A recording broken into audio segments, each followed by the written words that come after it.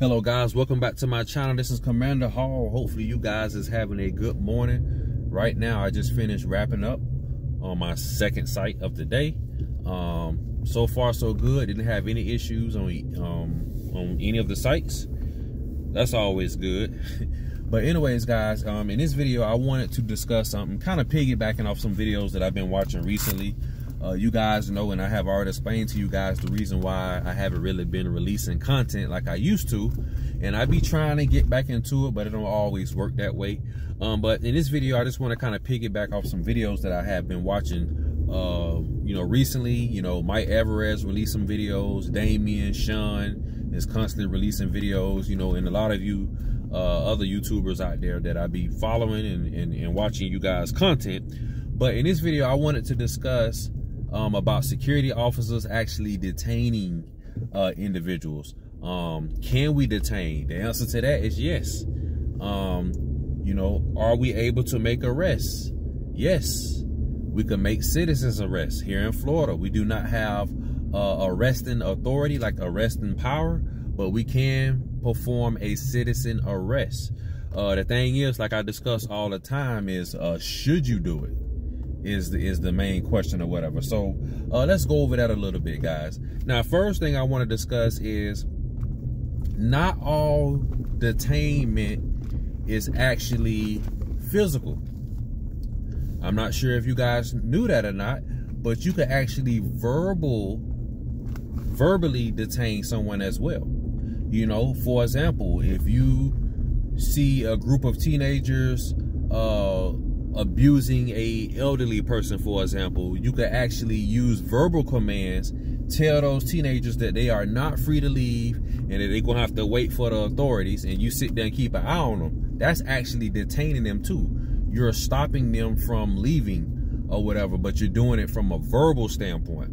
Now, you can physically detain people, is what what most people talk about when they talk about detaining someone, is some people use your handcuffs, some people use the zip tie cuffs, whatever. You're preventing someone from moving. They're not able to use their limbs, they're not able to use their hands because you have them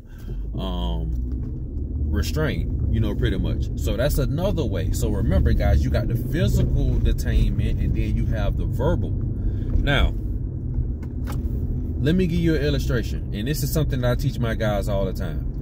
I remember one time one of my guys asked me, so if I'm doing a foot patrol and I witness someone breaking into someone's car, should I detain them? And I told him it depends.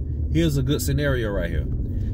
If I'm on foot doing foot patrol and I see someone attempting to break in someone's car, if that person don't see me, I'm not going to do anything to bring attention on myself. I'm just going to simply get on my radio, call for the local authorities, provide them with a description of the individual, clothing, location, all that good stuff. That's what I'm going to do. I'm not going to get my hands dirty. I'm going to let law enforcement come and handle that. That's if the individual didn't see me. Now, if the individual see me and take off running, obviously we're not going to do a foot chase with the individual. Again, we're going to call the local authorities. We're going to give them full description, the direction they going, and hopefully they catch them. So this guy will learn his lesson with doing that. Now, here's the other scenario. Sometimes people don't want to be caught. And when they are caught by a authority figure, a lot of times they want to try to eliminate that authority figure. So a lot of times they may try to eliminate the threat. Now we're reversing things, because the bad guy gonna look at you as a threat.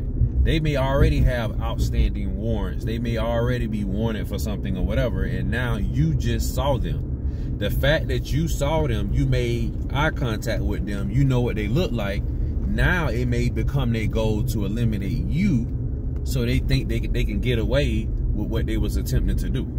So in that instance, now you may have to go hands-on, whether you're using your fists and your legs, your feet, whatever.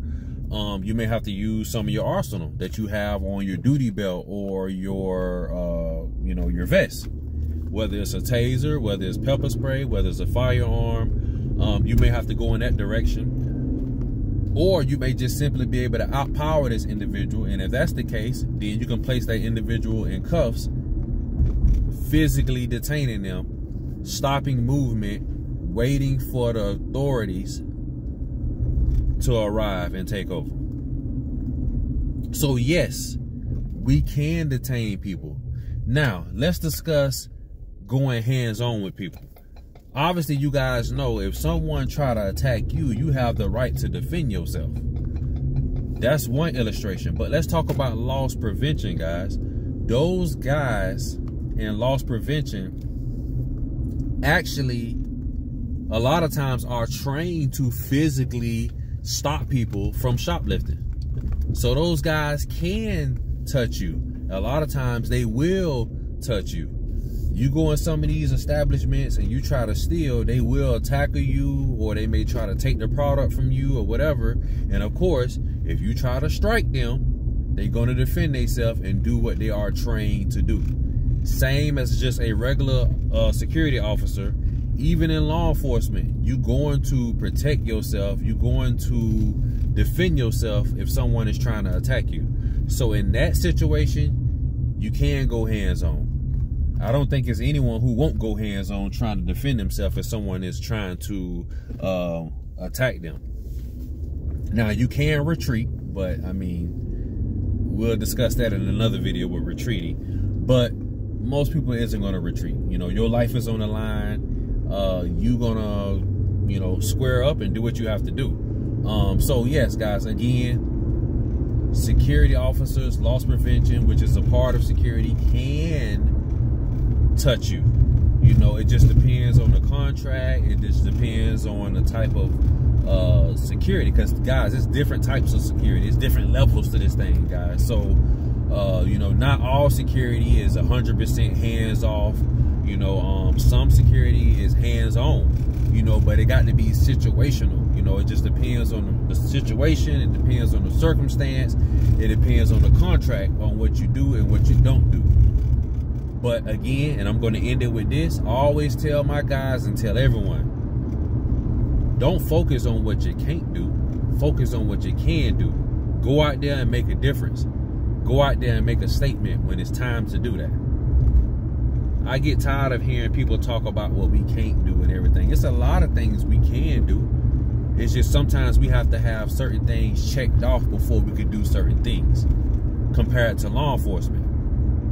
In law enforcement, if you come up to me and say, hey, this guy just attacked me, and I see that you have bruises and cuts and blood, okay, I'm going to go detain that person. I'm going to investigate the situation and see what's going on. You know, if I figured out that the situation isn't true and something else happened, it may be you end up going to jail, and then that person will be released. If the situation is true, guess what? We're going to book this guy, and this guy going to take a trip to jail. When it comes up to security, same situation. This guy attacked me. Even if the person is bleeding and have cuts and everything, you have to decide, okay, if I detain this person, you got to remember, most people ain't going to just sit there and let you grab them. Most people going to put up a fight. So if you go through all that, and let's say that the person was lying and it happened earlier, or someone else did it or whatever, now you facing a lawsuit. You're probably going to get terminated. The company you're working for probably going to lose the contract. I think it was Mike Everest who said it. These people pay you pretty much to be a walking alarm system. Because at the end of the day, even if they pay you to be armed, they don't want you to shoot anyone. Even if you're defending yourself, they don't want that. Because as soon as you do it, they're going to let you go. And push come to shove, they'll just throw you out there to the wolves. Same thing with handcuffing, detaining. You go out there and do it. Someone go back to the client complaining that you messed up their hand, you messed up their wrist. What you think the client gonna do? 9 times out of 10, they gonna kick you to the curb. So you gotta think about that, guys, before you go hands-on. You gotta think about that before you try to do things that you could avoid doing. always tell my guys, if it's not a situation when you just force and you just absolutely have to do it, that's the last result. Ain't no ifs, ands, and buts. It just have to happen. Let's let law enforcement do it. We doing our part by reporting the information. Let's let them do their part. So we working together. We do our part, they do their part. They do their investigation. Whatever the outcome is, it's the outcome. But let's try not to do too much and end up, you know, getting jammed up ourselves. Anyways, that's it for this video, guys. I'm done talking. Hopefully you guys enjoyed this video. And again, as I always say, please like, share, subscribe, and I'll see you guys in the next video.